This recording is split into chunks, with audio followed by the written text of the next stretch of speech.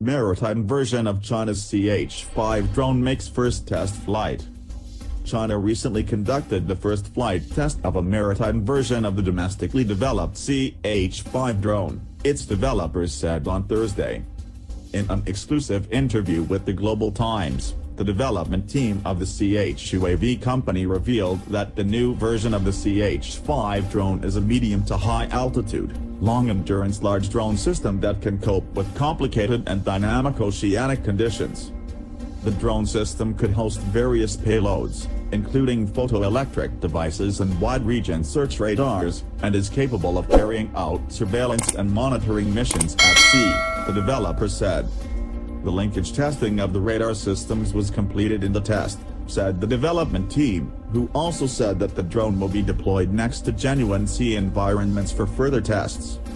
Compared to the standard version of the Ch-5, the maritime version was improved to cope with high temperature, humid and salt fog situations at sea.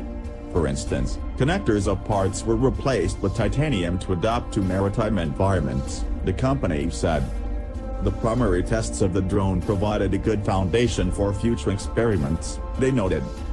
The standard version of the Ch-5 is a medium to high altitude long-endurance armed reconnaissance drone with a fully automatic flight control system, jam-proof data chain and all-weather payload, according to a separate statement the company sent to the Global Times.